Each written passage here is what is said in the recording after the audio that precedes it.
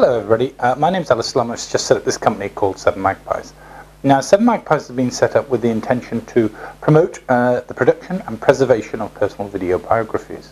And in this video I'd just like to go over firstly the reasons why I think we need personal video biographies, secondly the sorts of information that we'd want to put in there, and thirdly the structure that the personal video biography might take.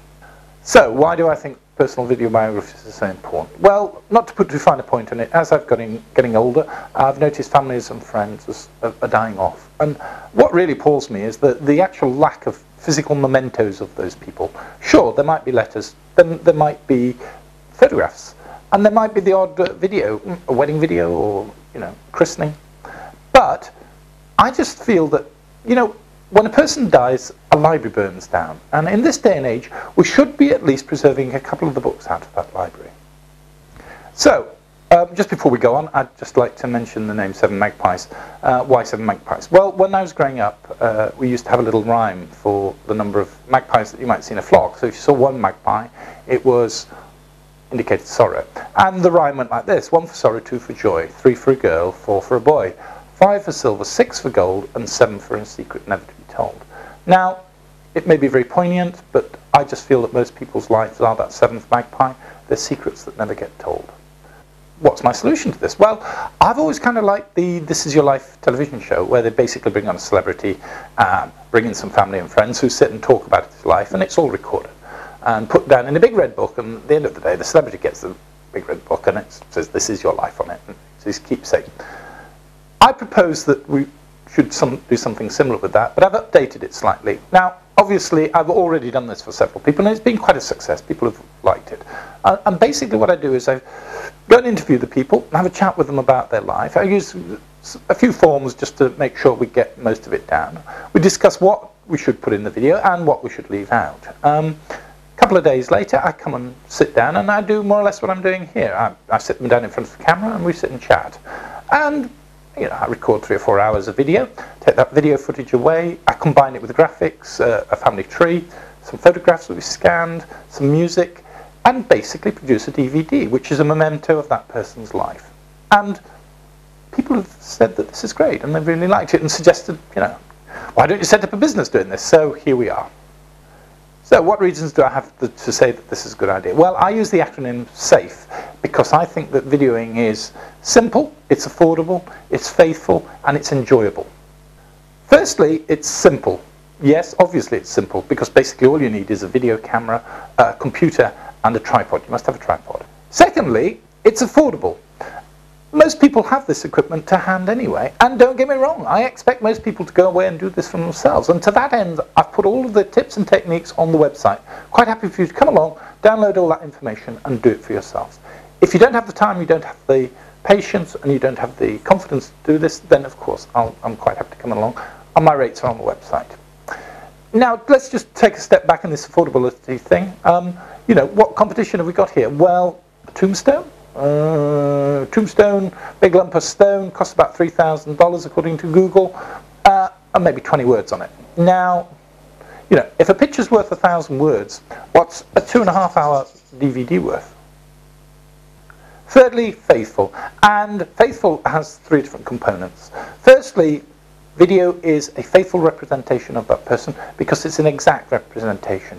And human beings are sensory people, and we need to see faces, we need to see gestures, we need to hear tone of voice, because that's all part of our sensory experience. The second way in which video is faithful is that you actually get to see the person there and then discussing the things that are important to them. You don't get an interpretation of, oh well, he thought this and that. You get it from the horse's mouth. If they're giving you X, Y, and Z, and they're giving the reasons A, B, and C, then you know that that's kosher. The third way in which digital video is faithful is that it's a stable medium, it's easy to reproduce, and it's transportable. So basically, it's stable because digital video does not degrade with time.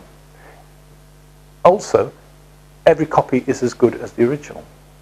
And thirdly, it's easily viewed on a number of devices. Very soon we'll be viewing this sort of stuff on our phones. And because of those 3 reasons, I think digital video is the ideal choice for this. What I'd like to do now is just quickly go over some of the information that I think is important to get in these videos. And I always use the acronym HEAP for this. So people have a heap of information. And it's H, which is historical. They have three sorts of historical information. First one of these is the basic structure of their family tree. You know, they know their family. And I always sit down with them and do a quick, rough and ready family tree. Secondly, they actually know the details of the people within those boxes, and they know little stories about them. So I always ask them, well, you know, what was your Aunt Maud like? And they say, oh, she was great, she won the Nobel Peace Prize, or she was a spy in the war, or whatever. That's important information as well. And the last sort of historical information, which is the one that we normally classically think of historical, is actually, you know, the life and times that those people have lived through. You know, we've just lived through a recession, you know, so I always say to people, well, you know, how was it for you in the war? And, you know, that's an important historical perspective that you need to get in there. The E in HEAP stands for education. And basically, I feel that we go through life and we all learn some quite hard-fought lessons. And I think that some of these it's important to pass on. Now, whether the next generation actually listens to you or not is another matter, but I think it's important to get them in. So I always ask them, you know, what's your 5 rules for life, basically? Which brings on to A, and A stands for anecdotal, and these are basically little funny stories that have happened to you in your life, and you know, I find that this just lightens the tone of the video. You know, you would not believe what happened to me on the way into work, type things. P is for passion, and you know, I think that it's important to get down on the video the things that you're passionate about. You know, oh, you must, you know, what were the 5 best days of your life? You know, the day I skied down the mountain, the day my son was born, the day you know, whatever pushes your buttons, that goes in there. And I cheat a bit because there's a second P, and the second P is for personal messages. Life's very short, you know, and we don't always have the time to say the things we want to people. Now, they can be good things, they can be bad things, but I think that it may be important that if you've got something you want to get off your chest, now's the time to do it.